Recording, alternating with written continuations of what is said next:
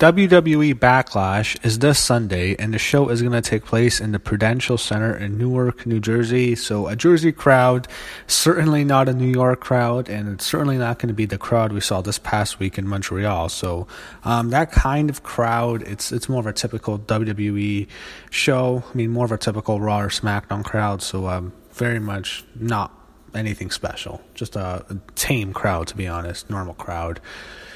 The show, it's really weird. So we're about 4 weeks removed to WrestleMania, and that's kind of a quick turnaround for a show because there's so much follow after WrestleMania. It's the biggest news cycle in WWE. So much happens. And then this year you have the Greatest Royal Rumble. So that was basically, WWE spent way more time building up the Greatest Royal Rumble than Backlash. That was a much bigger priority than Backlash. This show feels like such a throwaway show. It's because like we came off of WrestleMania, a major stadium show, the biggest show of the year, WrestleMania. We all know WrestleMania is like completely different. So many events. We had like 1,000 hours of wrestling that weekend, and then you go back like less than 3 weeks later, you do a major show in Saudi Arabia, a very controversial show in another stadium. So now it's like Backlash. It's just kind of like just another, it's such a smaller scale pay-per-view compared to the previous two shows. And the card they have here, you have AJ Nakamura in the main event, which they should have a really good match. But the rest of the crowd, the card, it's okay. It's like nothing special to me. There's a lot of matches I'm not looking forward to. But there's other matches I think will be some sleepers on the show. So to start the card, we have Braun Strowman and Bobby Lashley against Kevin Owens and Sami Zayn.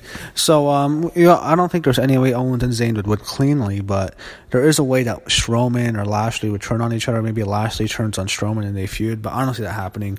Lashley's only been back. He's only been back for a month yet. He's not losing. They're not going to beat Lashley. He's a big monster, and there's no way in hell Braun Strowman's getting pinned unless Vince McMahon literally loses his mind. And I think that's happened a long time ago, but I still think there's still some sanity for him to not beat Braun Strowman anytime soon. So Strowman and Lashley, I think, win. I don't know if they might feud. I guess they're going to be a tag team now. It gives them something to do. I guess they can turn on each other and feud in the summer or something like that. But I don't see much hope for Kevin Owens and Sami Zayn. So I'm going to go with the monsters to win. The big monsters, Strowman and Lashley. We have Daniel Bryan and Big Cass, and I'm sure this match is probably going to piss everyone off because it's probably going to piss me off because the way I see it happening is Big Cass winning. I'd like to be wrong. The way they've built it up, Bryan's had no heat on Cass. I mean, it wouldn't shock me if they do some shit finish where like Big Cass beats the hell out of Daniel Bryan and gets himself disqualified. That could happen, but I think Vince McMahon loves Big Cass. He loves big guys. He loves Braun Strowman. He loves Baron Corbin. He loves Big Cass. All these giants, and he's gonna push him. And I think they want to push Cass heavily. I think Cass would be better on Raw than SmackDown. I think he'd fit better, but I don't think he fits at all on SmackDown. I think he's gonna beat Daniel Bryan, and WWE's think, oh, it's gonna get him so much heat. It's going to get him a whole bunch of heat, and they're going to piss everyone off by beating Daniel Bryan when he just returned.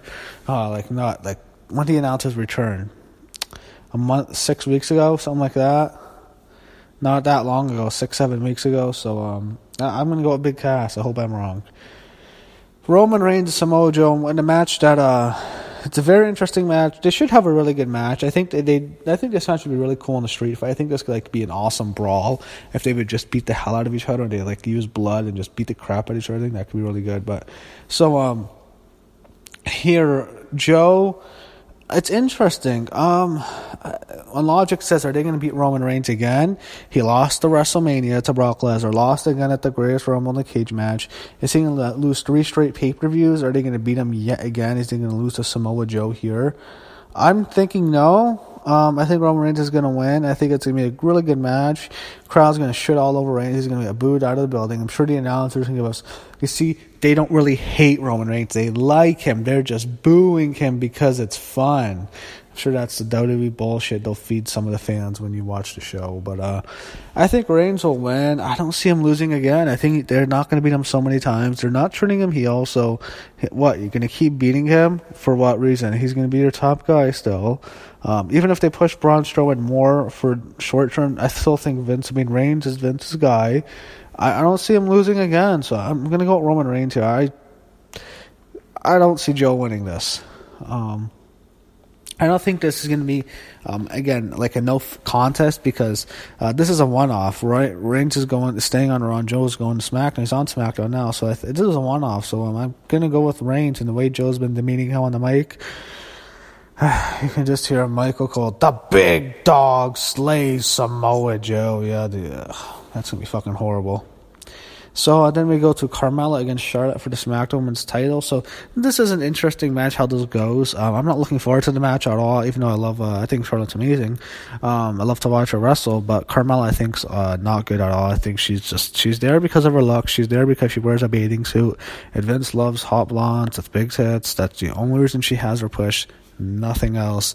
Not on the mic. She has nothing on the mic. She sucks on the mic. Not in the ring. She sucks in the ring. She's there because she's a blonde with big tits. She got she's beautiful, but I don't know why she needed to get so much cosmetic surgeries and not necessarily just boob jobs. She's not like Alexa Bliss, having to be enhanced. It's like she's more enhanced her face, and she's already a beautiful woman. I don't see why she's had to have so many surgeries. She looks like a porn star that's had a million surgeries. In this match, again, I think they're not going to take the belt off Carmella. They just put the belt on her. I think Charlotte's not going to get it back so soon. I think she'll... she's been champ so many times. Like, she never really has like a soup. She's had a long reign, like this last reign, but it's usually, she's won the belt a whole bunch of times, hasn't really held on to it for a while. I don't think she needs it right now because I think she's going to get it in a year from Ronda Rousey or something. I think that's going to be the big match. So I think it'll be a screw finish. So I can see the Iconics, Billie Kay, Peyton Royce making a run in here to help Carmella win. And I think something can happen where Asuka and Becky come out to make the save to even the odds, but then Asuka does something to screw over Charlotte. That's how I'm going to say it happens. Asuka inadvertently cost Charlotte the match after the Iconics come, and Asuka and Becky will come to help Charlotte, but then Asuka will mess up and Carmella sneaks out a victory, so Carmella wins.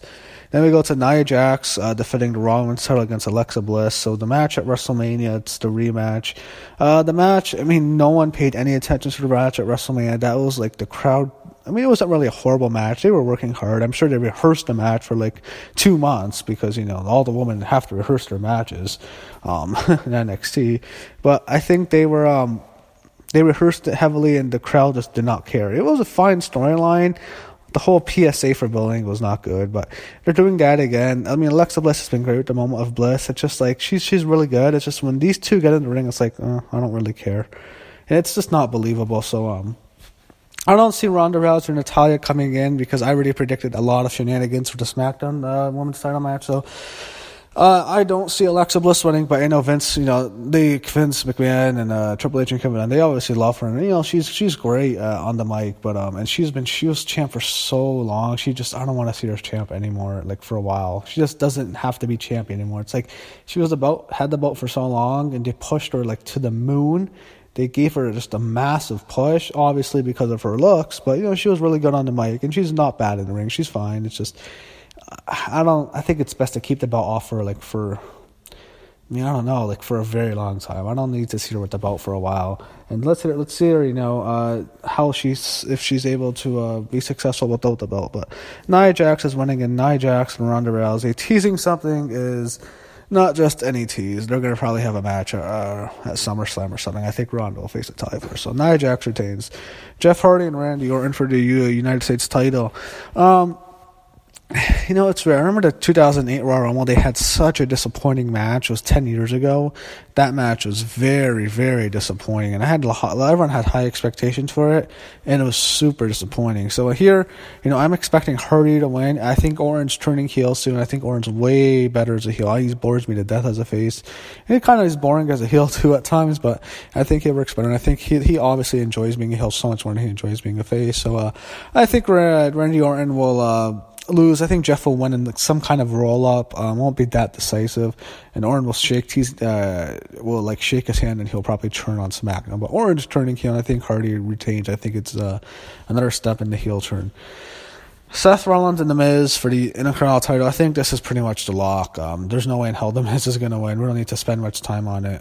Miz is on SmackDown. He's not taking the belt to SmackDown because the U.S. title, it's Jeff Hardy and Randy Orton are having a match, and they're both on SmackDown for the U.S. title. So Rollins and Miz for the IC title. I mean, they're not taking both titles there. I think Rollins wins, no doubts. Probably be open the show, be a fun match. Rollins is really good, and I see Rollins retaining. So I'm gonna go Rollins there.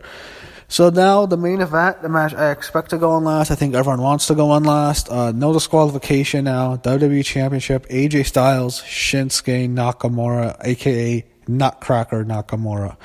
So their main eventing probably, it's for the title. It's no disqualification.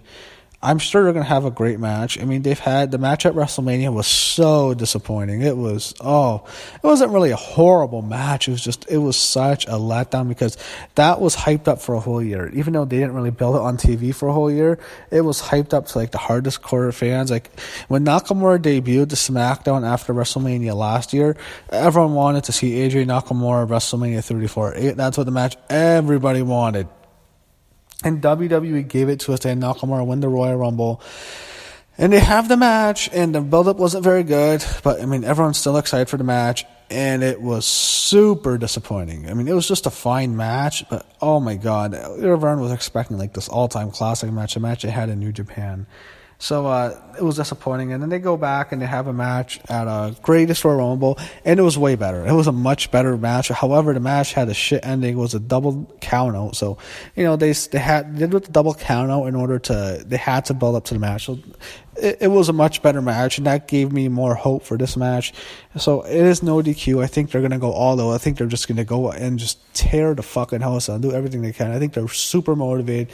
I think AJ and Nakamura are very motivated. I think Nakamura should be more motivated because he's had a lot of disappointing matches. He's had great matches, and I think he wants to have a great match. And I think they will have a great match. I think you'll see. I don't hope it's no DQ, so maybe I hope we don't get like, I don't want it to be a hardcore match or anything where we see chairs and steps and stuff and announcers booth. But I don't mind like more brawling, wrestling on the outside. That's fine. So how this goes, I like AJ, but I'd rather see Nakamura win the belt right now. I think it would be awesome for Nakamura to win the belt. I don't see WWE doing it. I don't think they're going to put the belt on Nakamura. I think he's going to be a heel, an upper mid-card heel, but he's not going to be pushed. I don't know if he's ever going to get the belt. I'm going with AJ to retain. How I see it ending is it comes down to AJ Styles getting revenge. You know, Nakamura's been hitting him with a low blow. It's going to end. AJ Styles hits Nakamura with the low blow, then hits him with the phenomenal form. So he gets revenge on Nutcracker Nakamura. He hits him with the low blow, hits his finisher, and AJ retains. So I'm going to go with AJ to retain. And hopefully Backlash is a good show. It's this Sunday, and we'll see what WWE gives us. And I'm pretty confident in my predictions, but I could be wrong. And hopefully it's a fun show.